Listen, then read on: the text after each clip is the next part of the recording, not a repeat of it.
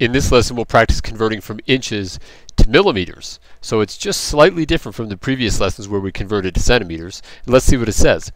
It says a circle has a radius of 1.25 inches. What's the circumference of the circle in millimeters?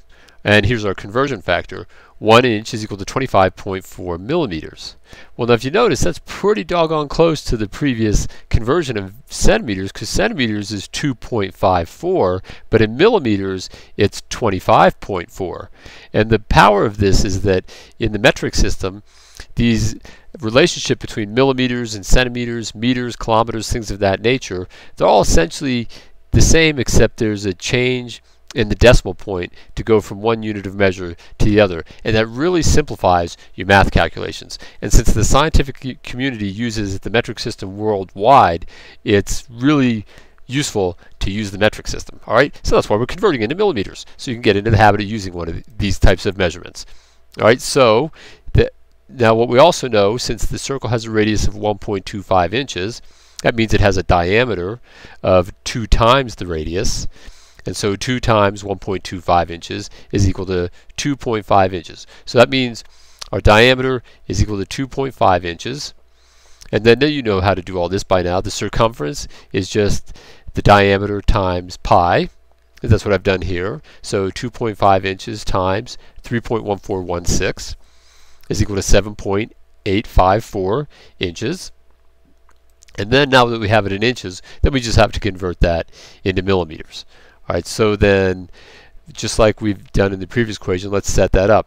If 1 inch is equal to 25.4 millimeters, and I'm going to get that into this format here. And in this case, I'll show you more explicitly how I did that first. So 1 inch equals, I'll make a little more space there, equals 25.4 millimeters. And that's just something you look up. That's the conversion factor. Right, COMVR conversion factor, like that.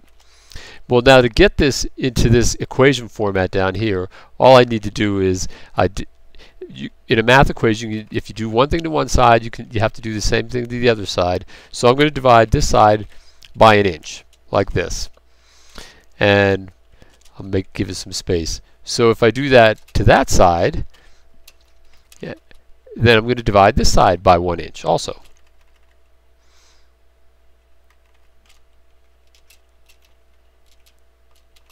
One inch. And when I do that, what happens is this inch term cancels out and this inch term cancels out, both on the left side, and then the only thing I'm left with is 25.4 millimeters per inch. So I'll take that out, and that ends up being just like this.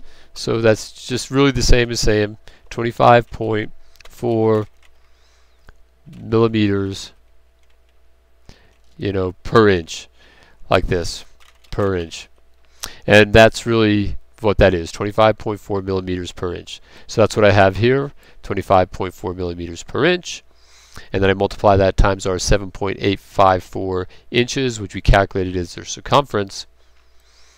And that gives us 199.49 millimeters for the circumference. And I cross out the inch term and the inch term here, and that's why we're left with millimeters all by itself in this side of the equation.